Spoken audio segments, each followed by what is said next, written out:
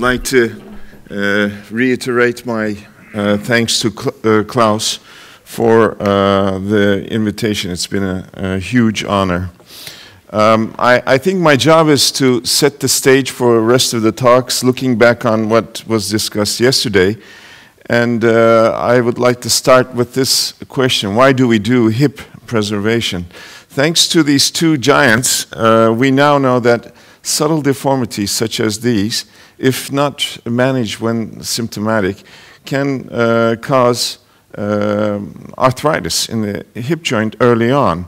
We now have stronger and stronger evidence that such subtle lesions become an important issue. Dysplasia, as we know for a long time, is we're seeing it in a much subtle form, but again, it can be very problematic in the short run. However, our patients' demands are increasing, and that's why we're more and more looking onto solutions for such subtle problems. And as you know, total hip arthroplasty is probably one of the most successful surgical operations ever developed, second to coronary artery bypass surgery. However, historically, it was not recommended by its founders to be performed in young patients, which we are facing now. The reason for that was the survivorship of a total hip replacement is just now becoming what we expected it to be. That's why we try to treat our patients when we find these subtle deformities as strong as we can, and with that in mind, we developed such complex surgeries as we discussed yesterday. Our purpose is to improve the anatomic stabilities and improve the mechanics of the hip joint. At our institution, since 1980s, we first had started with femoral osteotomies, but later on, as the results of Salter osteotomy became clear, we started using them in more older patients. And in the 1992s, we started using the Bernese osteotomy very aggressively in patients that the surgical indication is questionable in our minds today. But again, as you see in this case, we got pretty good results, even if it did not match the ideal criteria. Again, for instance, now these patients probably would not be considered, or they would have a much more aggressive surgical procedures. And now we know that if properly done in selected patients, the Bernese osteotomy can provide excellent results in 20 years. Meanwhile, we've now developed even more aggressive surgical procedures, and we are trying to tackle much more complex deformities with the excellent results we've been seeing with them. However, meanwhile, there's been a huge change in the other side of the business, total hip arthroplasty. We now get much longer survivorship and even better function with the new techniques and technologies that's been developed. So our dilemma is, when should we be on the more preservative side or burn bridges and put in a hip replacement? The 20-year survivorship is only achievable if we select our patients well. And when you look at the results of the osteotomy, if the patient didn't have any evidence of arthritis, it works quite well, and the age limits is quite defined. Even in open surgery, now we know that the younger we attack the problem, the better results we get.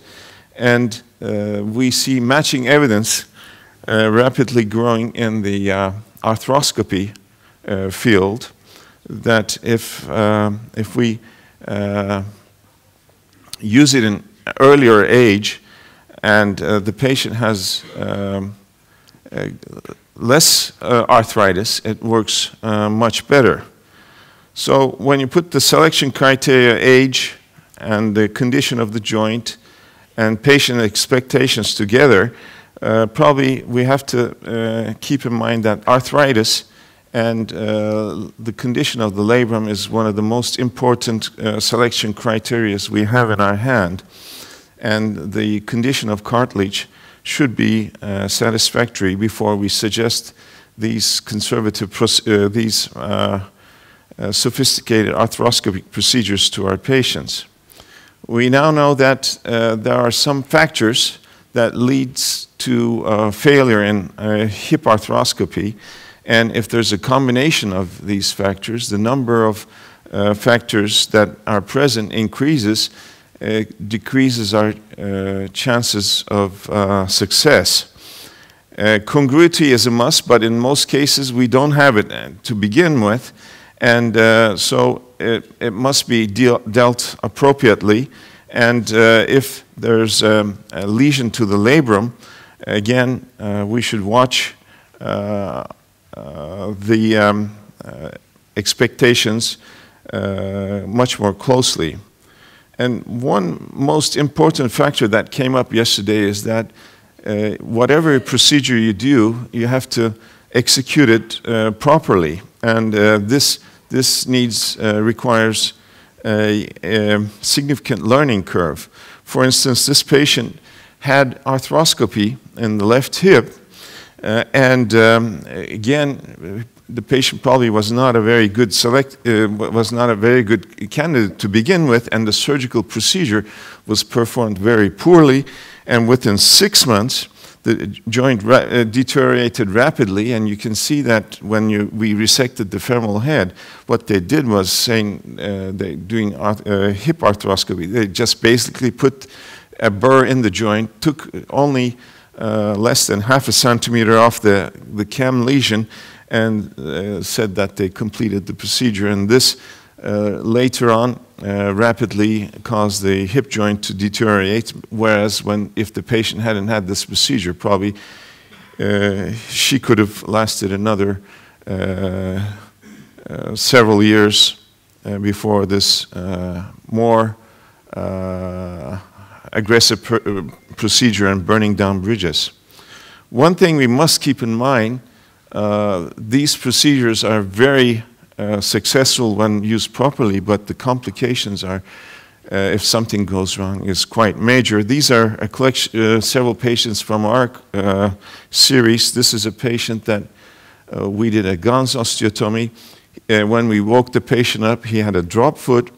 We thought we had injured the sciatic nerve with one of our screws, and when we explored the sciatic nerve, removed the screws, realized that because the patient was woken up during surgery by the anesthesiologist, the femoral artery was damaged, so we had to make a third incision to reconstruct the femoral artery, and of course this patient became infected, and the osteotomy failed completely, whereas we had very good correction to begin with. Again, this patient had a hip arthroscopy, a little rather aggressive resection of the cam, and for doing a follow-up X-ray, she fell off the X-ray table and fractured her femoral neck and had to undergo a total hip replacement in the first 6 weeks after the hip arthroscopy. And this patient was a young lady, which we did this rather well Bernese osteotomy, but she died from a pulmonary embolism in her 4th week because she was apparently a factor V laden patient, and she had this massive pulmonary embolism and couldn't even make it to the hospital. So who, again, is the question? Probably we all know these criteria meets the expectation, but I took this picture right after getting off the airplane in Zurich. The age is becoming a more complicated issue. For instance, this was a 20-year-old male. I suggested to do a femoral osteotomy with relative neck lengthening and a Ganz osteotomy. And since he was a little hesitant, we did this gadolinium-enhanced scan.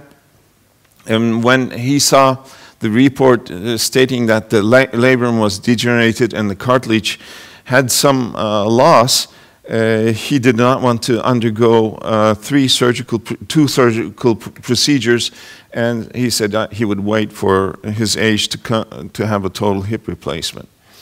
So I think the age is probably one of the most important indications for decision, and preservation procedures should be kept for the first 5 decades, and later on we should think about more prosthesis, and we should try to be very aggressive in the first 3 decades and keep arthroscopy procedures for this era. And when you ask me if there's slight osteoarthritis, I would suggest a total hip replacement after age 40 instead of an osteotomy, and that's where I would stop. And if an arthroplasty, I would try to use the more modern technologies.